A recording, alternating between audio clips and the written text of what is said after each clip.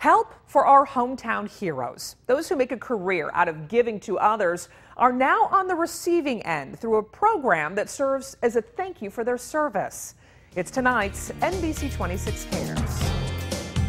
Retired Lieutenant Colonel Rich Apple proudly served his country for 24 years. Returning home from a 15-month deployment to Iraq was a tough transition. You know, you go from carrying 2 weapons and machine guns on your vehicles to coming home to driving down the road and just going to work. Now principal at Chilton Middle School, his service to our community continues, and the Homes for Heroes program is saying thank you. It was actually started by a group of real estate agents in Minneapolis, and it was actually started after the 9/11 tragedy. They were sitting there thinking, what is something we can do as real estate agents to give back? The program spread to Northeast Wisconsin 4 years ago.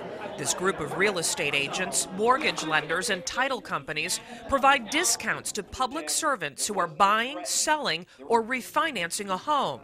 Those who qualify include military personnel, police, firefighters, healthcare workers, teachers, and clergy. Everyone who gives so much of their time and energy and passion to the community, I think it's really great to be able to help them. Pam Beatty with Waterstone Mortgage covers the appraisal costs, and realtor Vicki Olson gives back 25% of her commission. I'm a military veteran myself, so it feels good to be able to give back. The average savings is $2,000, money Apple was thankful to keep in his pocket when he built his dream home in Chilton. It might not have been just the money, it was the gesture that I think that meant so much.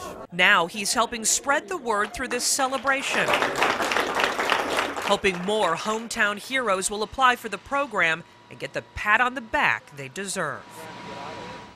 Homes for Heroes has given out more than $9.6 million nationwide.